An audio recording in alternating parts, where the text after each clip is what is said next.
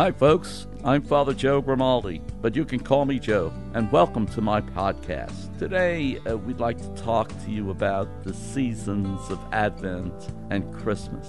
It's an exciting time of the year, that's for sure. Families are getting together, children are excited about receiving presents, and the joy that only this time of the year can provide. But let's not forget about the true meaning of this season. We are celebrating the coming of Jesus Christ. Here now is our host and friend, Ken Calvert. Father Grimaldi, I remember as a kid that our family had an Advent wreath with, I believe, 4 candles. Now, we also had a Christmas tree because we were getting excited about, the Christmas holiday. I was an altar boy, as we called it back then. And I remember that prior to the Christmas Mass, the church and the altar seemed almost simplistic, stark, if you will. And I notice that still today. Would I be wrong to say that, for example, the mall looks a lot more like Christmas than the Catholic Church? No, I think you're correct. The thing is this, though. It is not a penitential season. It's a season of anticipation. And it's interesting that people associate it with Lent because we wear the color purple. But by the same token, it's more anticipatory to the birth of the Lord, so the nativity that we're all looking forward to. And basically, Advent is a time when people get, how should I put it easiest? They get excited about Christmas is coming, the Lord is coming. Now, there are questions that I have, the differences between culture and religion. And I think what I see happening in the United States, but I think elsewhere as well, is that the two are getting mixed up. I wanted to ask you about the division of the commercial side versus the spiritual side. Do people ask you about that? Unfortunately, they don't. They fit into the culture, as part of the culture. So the kid that wants to see Santa Claus more than celebrate the birth of Christ. Oh, definitely. Yeah. Okay. Culturally, that's taken over, and so much so, there were questions, depending on what part of the country you come from, as to whether or not it was appropriate to say Merry Christmas to people. You really have to stay close to Happy Holidays or, Merry Holidays or whatever you want to call it.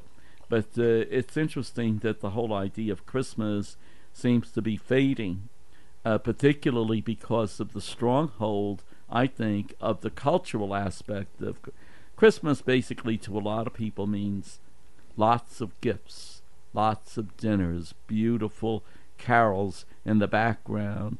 The tree goes up and people are singing and merry and so on. What's wrong with that? Nothing's wrong with that. All right. But the thing is this. Don't they, somewhere in the back of their minds, remember the purpose, or at least think about it? That's what I question. The other fades out, and basically it's the winter solstice, so this is what we're celebrating, just like in ancient days. Okay, they don't specifically say that, but you know what I mean. I do. We're celebrating something that we need because winter is dull and you need something. Now, one of the things that I want to go back to Advent, we all recognize that the 24th or 25th is the shortest day of the year. Of the year, yeah. I believe it's the 21st, actually. So you start to begin to see light again. Right. In the beginning, of course, it's slow coming, but then it is. So that, to me, makes Advent a season of hope.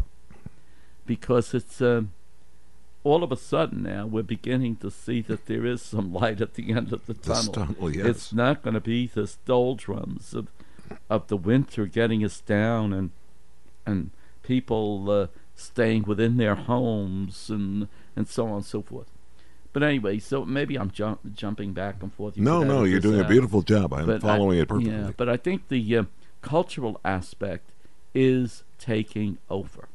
I don't know how many more years it's going to happen that we still remember Christ to an extent. Of course, we're not fundamentalists either. That's another thing too. Right. The fundamentalists would make sure that Christ would be the main event. But what happens is, even though it is still the purpose, it's overshadowed by the gala parties that are had throughout town, throughout the various societies and so on and so forth. And parties have nothing to do with Christ, but go ahead. Is that your job then as a priest to say, but let us not forget that we are celebrating the birth of Jesus Christ? Exactly. But the thing is this, we go a step further, because Advent is the preparation for Christmas Day, when Christ came for the first time and walked the same earth that you and I walk. However, it's also a preparation for ourselves to get ourselves ready to meet Christ when he comes again, because we believe in what's called the parousia, the second coming of Jesus Christ. And so Advent is a time, yes, we prepare ourselves to open our hearts so that the Lord could come into the heart. And beautifully said, it's nice and so on. But even more deeply, we prepare ourselves for the coming of the Lord, when we will meet him on, whether it be my last day or the Lord's last day when he comes on earth. And when he questions us, what have you done with your life? So we prepare ourselves during Advent. Advent is a time when most of the churches have set aside a lot of time for confessions. And again, that's part of it, to prepare ourselves for the coming of Jesus, but also for the second coming as well. The second coming of Christ. If I may ask, how do you imagine that? Is it an event? That one confuses me. Well, a lot of people are. We all are. I mean, in the sense that we don't know exactly what that means. We speak about the end times. We speak about the end of the world. We speak about the last judgment, when he comes to judge the living and the dead. What does that event look like? Is it over a period of time, or is it part of the mystery? Oh, it is part of the mystery. There's no question. All right. Yeah. Part two, do you feel it's tougher than ever to get the message out on how important it is for us to celebrate the birth of Jesus Christ? Let me put it this way. It is tough. I don't know if it's tougher than ever, but basically what I'm thinking is that the culture is so strong, and it's very strong, that it undermines, for example, evidence of that would be fewer and fewer people going to church. Fewer and fewer people, even during the holidays, where you get a lot more people coming, but a lot less coming, this time. Right. So it's, you see the number of people dwindling, because they have to spend more time going to prepare for the special turkey dinner or ham or whatever the case might be. And who are we going to invite, and so on and so forth. It's almost as if the celebration takes over and undermines the reason for the celebration. It's like very often, and I've spoken about this before, with brides who prepare for the wedding and not for the marriage.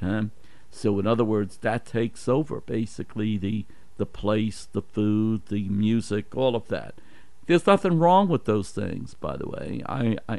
I think these things need to be celebrated, because it's part of our human nature to want to celebrate these good things.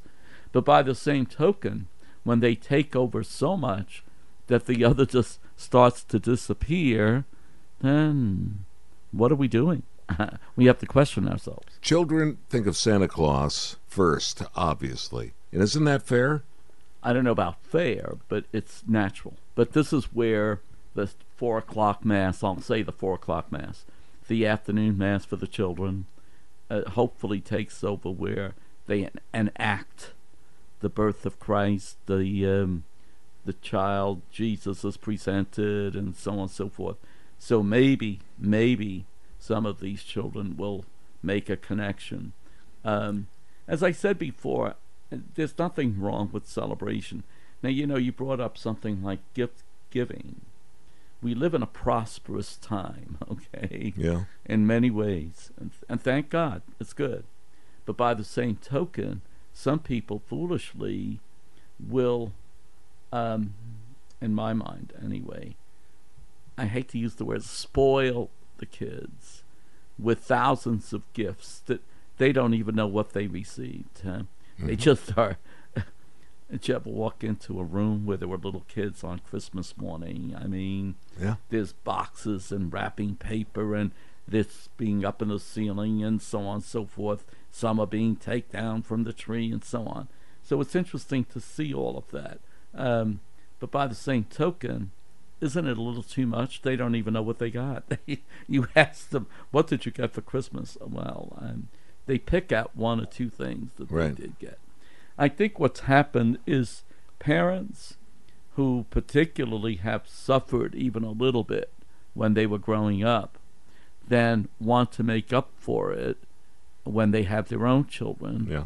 by making sure that these kids lack nothing. Well, they'll still lack nothing if you get them the appropriate gifts, and I don't know what the appropriate number is either. I mean, I'm not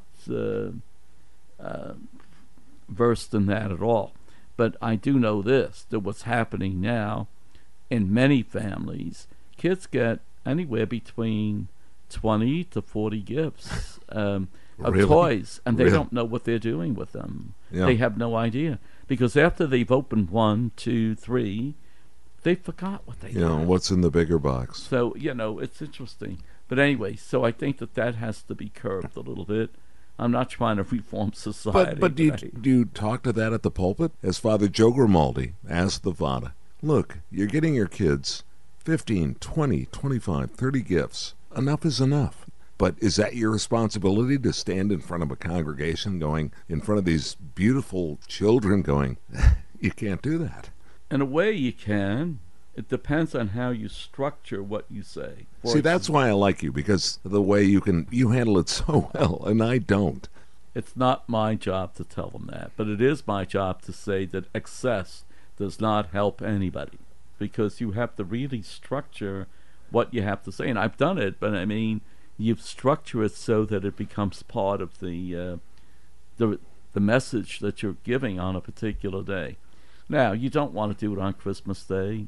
Christmas Day is a day when Well, let's celebrate, yeah. let's celebrate, and we thank God for all of us being here, and we thank God for our health, and enjoy the day, and so on and so forth. However, Advent would be a good time, because Advent is when you want to practice the virtues that we want to really bring across to the kids. And so, there's ways of doing it without pointing at people and Right. telling them this is what you have to do. Well, I don't think. Well, there was a time, though, that priests did that, Yeah, but a lot of people just ran away. They didn't.